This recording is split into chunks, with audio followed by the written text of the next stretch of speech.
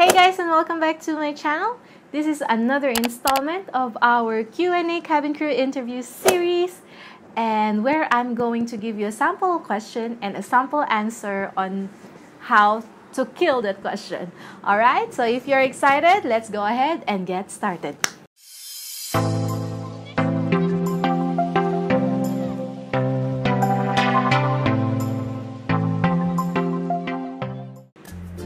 For this video, we are going to answer this question. Again, this is going to be more of a final interview type of question.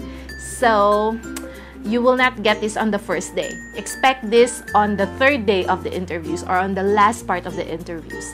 And the question is, how would you deal with somebody in a work situation who you feel was not pulling their weight and working as a part of the team? Okay, so in short, how do you deal with lazy team workers or team members? Alright, so this type of question can be asked in different types of format. So you just have to provide the same answer on these types of questions. You have to provide, for example, they will provide you a situation around somebody, or it's going to be a role play, or it's going to be a team, like a team problem that you have to solve. So whichever the case is, the design of this question is to assess your assertiveness and confidence level whilst being respectful and tactful to the team member.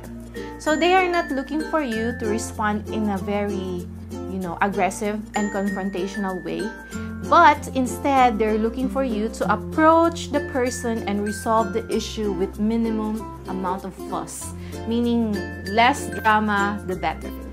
However, it's kind of tricky, but because you also cannot be non-confrontational, meaning you cannot just close your eyes and forget about it and hope the problem will go away. You could also not do that option. Alright, so here is a sample of how I will tackle this question if it were asked to me during the interview. Oh, well, before that, let me tell you the key areas to consider. Key areas to consider is do not be confrontational. Okay? Do not ignore the situation.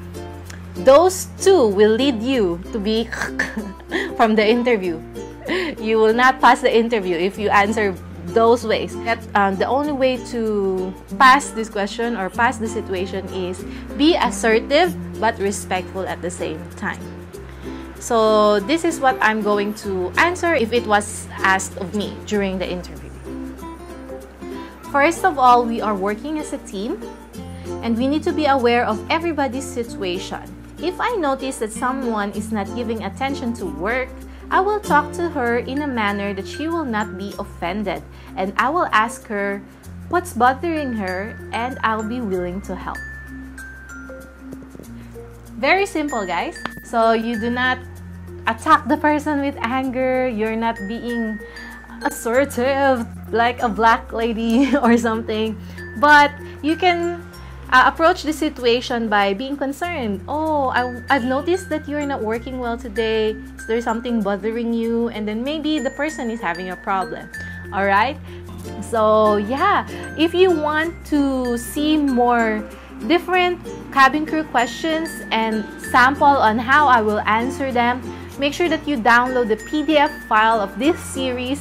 It's on my website at misskaykrizz.com, completely free of charge, so don't worry about that. And I just want you guys to be prepared as much as possible. So go ahead and study and do your research, and good luck on your application. And I will fly with you soon.